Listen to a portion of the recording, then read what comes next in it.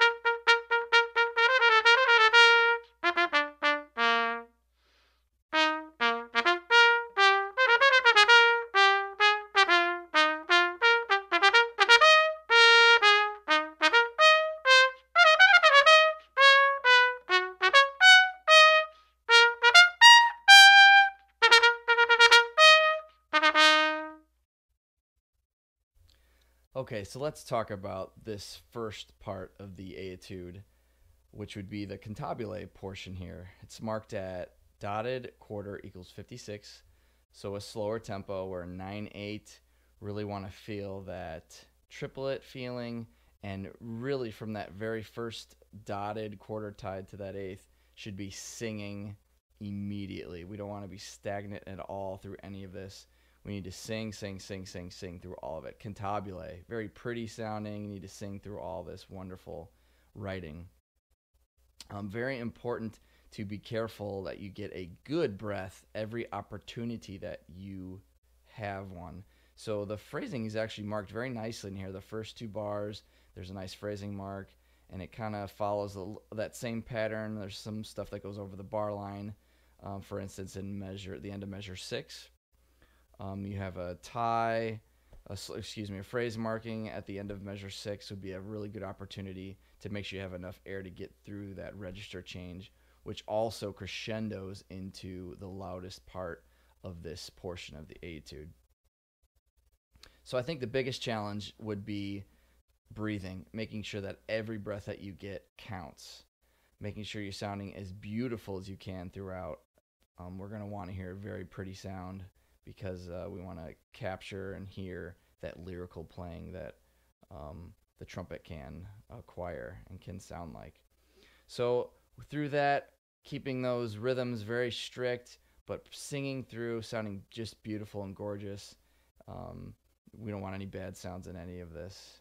Maybe a very, very slight taper, and maybe slight, although it's not written, but just pull back a tiny, tiny bit in those last few eighth notes, to give us a nice pretty sound, and let that last dotted half note resonate with a little bit of vibrato. Enjoy. Okay, so for the technical part of this etude, we're looking at quarter note equals 132, and we want to make sure that all the rhythms are very, very, very clear.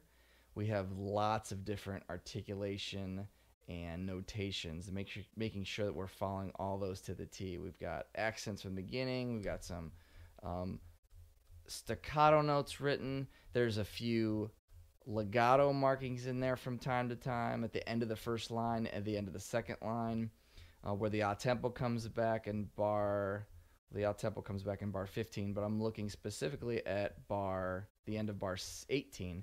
There's a lone legato marking on a quarter note on beat 4, so make sure that sounds different. It almost leads into that next downbeat. And the middle of bar 9, we have this immediate piano. So we want to be all of a sudden You just drop it down to nothing because we're forte from that point. So we're black and white. Forte all the way down to piano, and then a very slow gradual crescendo coming into the polka ritardando, and then a nice immediate a tempo. Make sure you get a good breath before you start the a tempo again. Don't rush into that. It's sort of the end of that phrase. Make sure you just be bum ba da be bum. Just make sure you're ready to go. Get off on that right foot there. And then for this one, outside of that ralentante or ritardando there, everything should be very, very rhythmic. Sticking to that 132. We want to hear lots of clean rhythm and time throughout all of this. Very robotic in time and tempo, but of course we want to hear some music, we want to hear some direction, we want to hear some phrasing, but that very metronomic 132 needs to be there throughout. So just be sure not to play too pecky and short through the staccatos. We don't want to hear anything short and gross like that. Always with good tone and an open-ended note at the end.